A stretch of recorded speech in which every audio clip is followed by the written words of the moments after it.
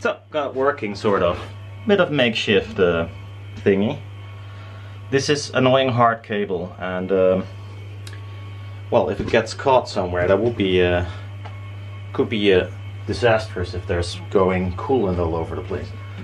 I have these ones to install, but yeah, you know the drill. I probably will work with this for like half a year, or who knows. I measured the old spindle, the air-cooled spindle, at the same position, so I just replaced the spindle. I did not record that, but the Decibel C-weighted in slow was 87.5. So let's see what we get at the same 24,000 RPM.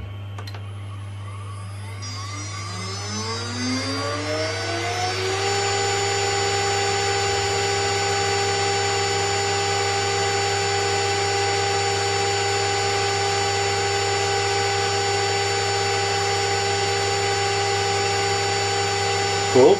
I wonder how much the VFD itself is.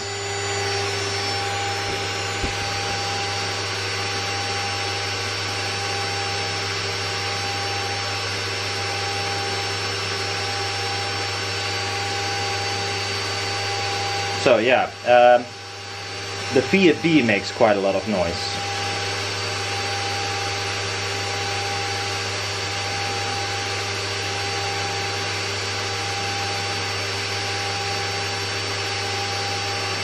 Solid 10 dB,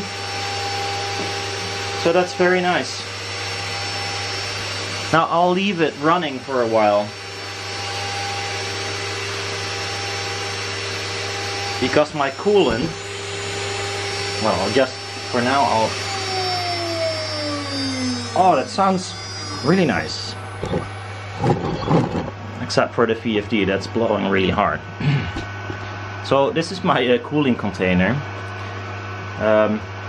I drilled a few holes, and I had a few clamps, like these pillars, to connect the whole thing. There's just an aquarium pump inside there doing its thing, and I didn't have enough coolant. At least I was afraid I had not enough. So what I did is I had 5 liters of coolant, 5 bottles.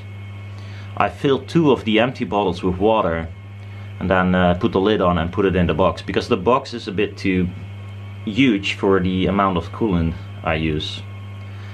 I put a probe in there, temperature probe, and I was gonna let the spindle run for, let's say, half an hour and see what the temperature does, because this is just a box with an amount of coolant, and it will get warm. There's no way it's getting chilled or anything. So we'll see if that's enough. This seems to be around the temperature in here, so not much happened yet. I'll leave it running at, let's say, 20k, because I'm hardly using 24,000 RPM, so, or shall I go 24,000? I'll go 24,000.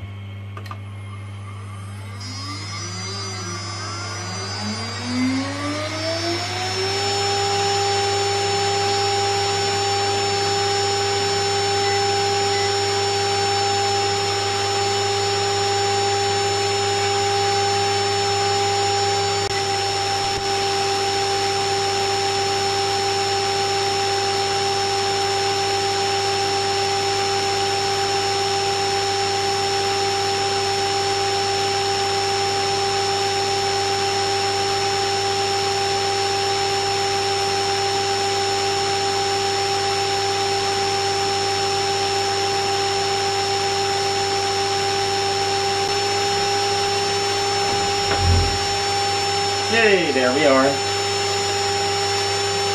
Half an hour later.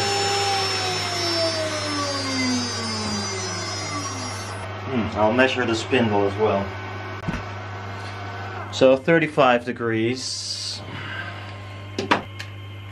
Why every fucking battery is empty? Well, no show. I don't know. It feels warmish, but not hot. Not like my other spindle, but because I can feel it's a little bit warm, it's warmer than my body temperature, I guess. And the bearings are same temperature, which is good. My old one became really hot, like really hot to the touch. So that's good. Sound wise, I'm really pleased. Now, because this thing does not have a radiator, this will take quite some while before it drops in temperature. See, it's still hovering 34, 35 degrees. So this was a run of half an hour without load, but at a higher RPM. So you can imagine if you do some heavy cutting, the temperature goes up. And we moved around 10 degrees upwards in half an hour. Most things I do are not longer than half an hour, but let's say 11 degrees in a longer session, like 40 minutes. Yeah.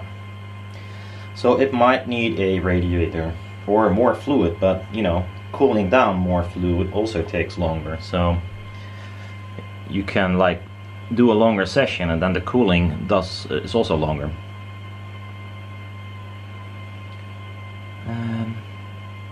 Yeah, so another thing I'm worried about is this pump. I'm here now and I can hear it, you know, pump. It's hard to see if it pumps anything, but it does. Now, what if the pump fails? Then the cooling fails on my spindle and I won't notice it. And I will gladly burn the coils. So I don't know. I looked around online and you have like from the Chinese cheap ass water chillers for CO2 lasers. That might be an option, but I need to find out.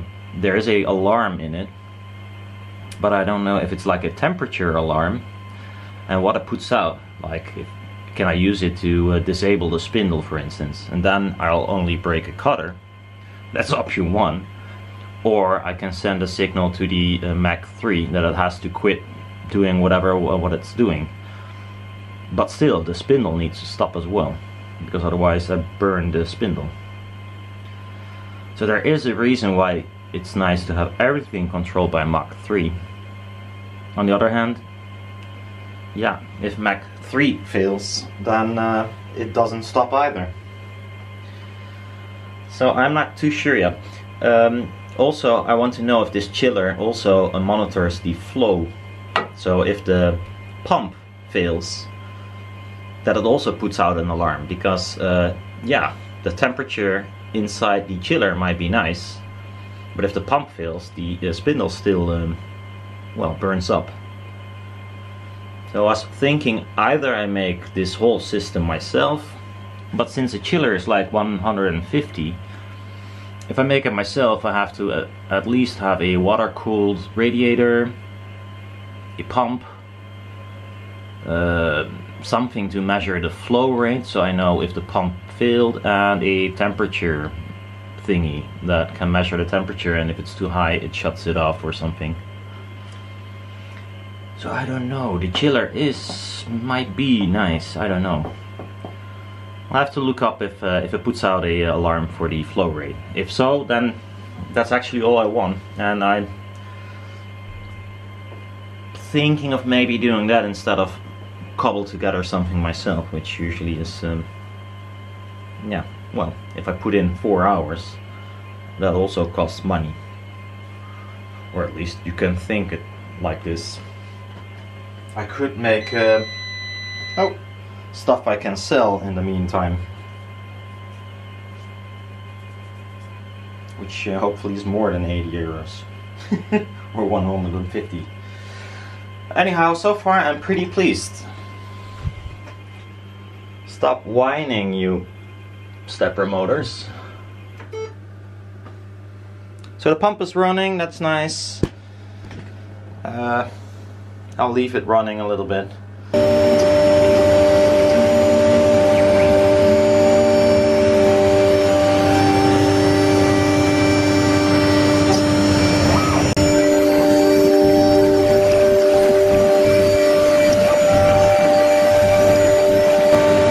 Most of it is this one.